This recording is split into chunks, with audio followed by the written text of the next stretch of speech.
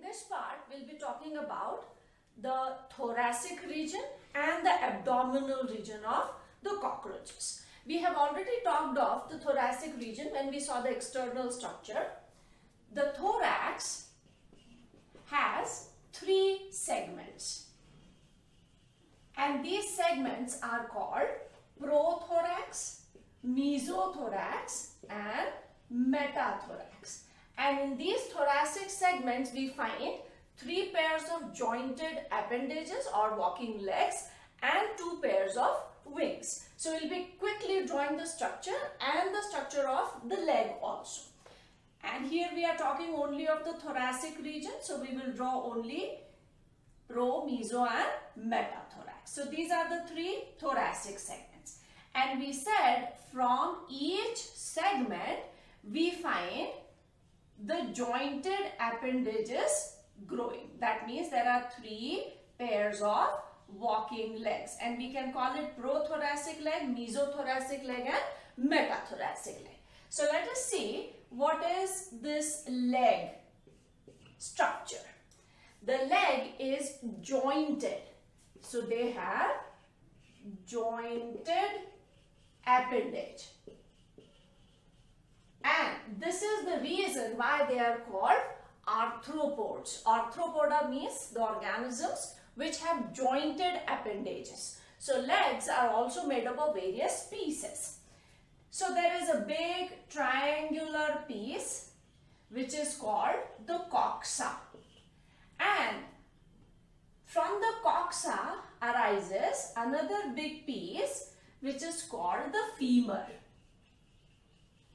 Coxa and femur are connected by a small triangular piece which is known as trochanter. And the femur has another part which is the largest part, and it is called the tibia. Tibia is the largest part, and here we find stiff bristles which are there.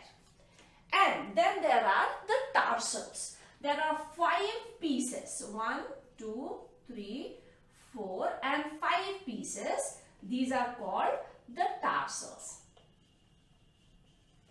And the last piece has a pair of claws, and there is a circular pad-like structure. So this is the claw, and this pad-like structure is known as aureolum or areolum. This is adhesive. That means it helps the animal to stick to a particular place. So this is how the leg is. These are the jointed, these are pieces which are joined together to form the leg. So the prothoracic, meso and metathoracic legs are like this. Now coming to the wings part. First pair arises from the mesothorax, and it is formed by the extension of the skin. And we said that the outer one, the first one, it is dark, leathery, and it is protective. That means it is going to cover the body and protect the structure underneath. The wing, which is the metathoracic wing, has a more transparent appearance,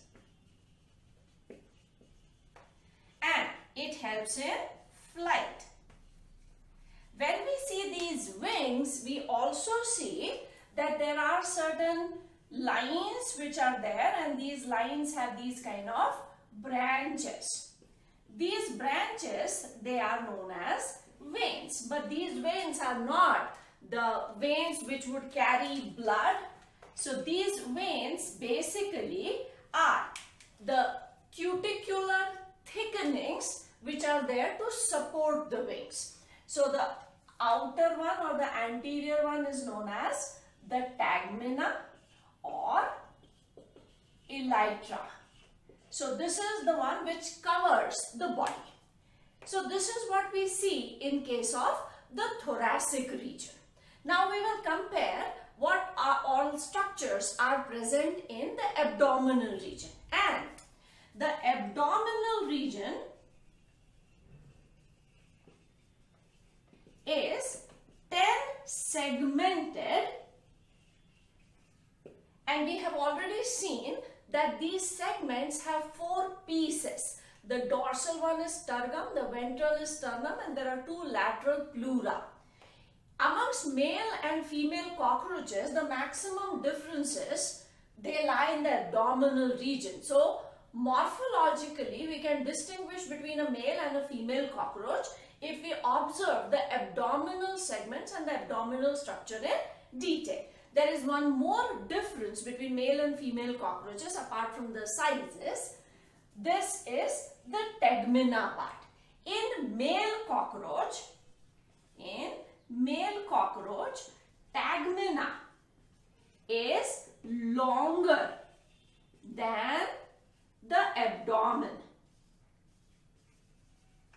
That means if the male cockroach is sitting, we would not see the abdomen. It will be completely covered by this first pair of the wings. Whereas in case of females, these wings are smaller. So the little part of abdominal region would be visible. So this is one difference. And the other differences which are there, they are in the abdominal region. So now we will talk about the abdominal segments and how are they different in male and female cockroaches. In the abdominal region, male and female cockroaches differ from the dorsal side as well as from the ventral side. So we'll be drawing the dorsal view first so that we are able to see the differences in the tergum part, that is the dorsal piece which is there. So if we draw the 7th tergum, which is large, it actually covers the 8th and the 9th one. And 10th tergum is actually divided or is bifid, we can say. It has 2 flap-like structures. So this is the 7th tergum. The 8th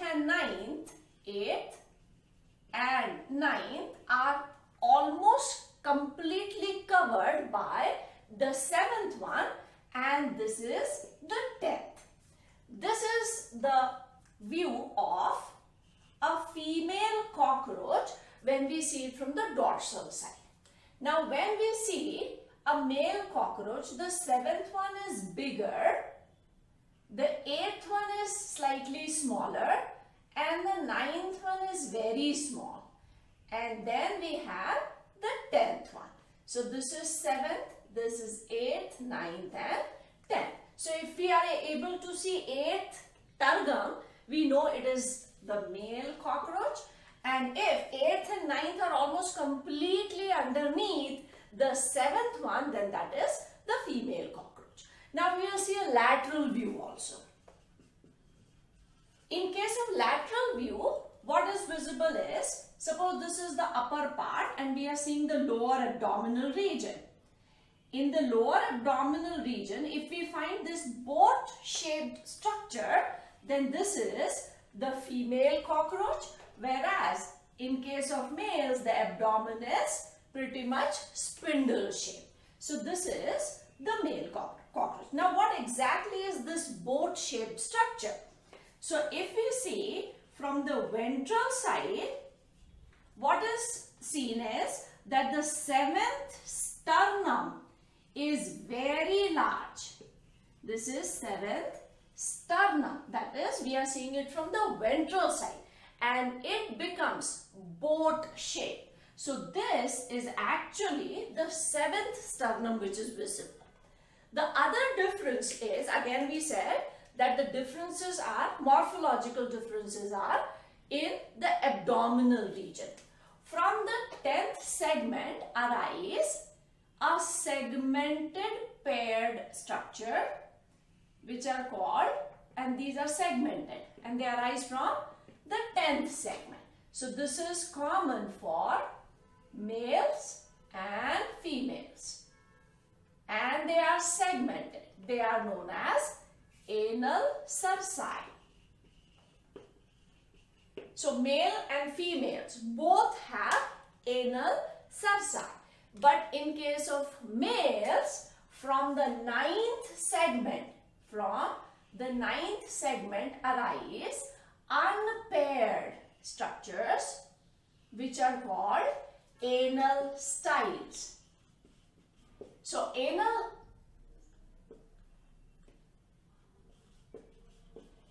styles are found only in male cockroaches, whereas anal cerci are common in males and females. So if we see from the dorsal side, very large 7th tergum covering 8th and 9th, then it is the female.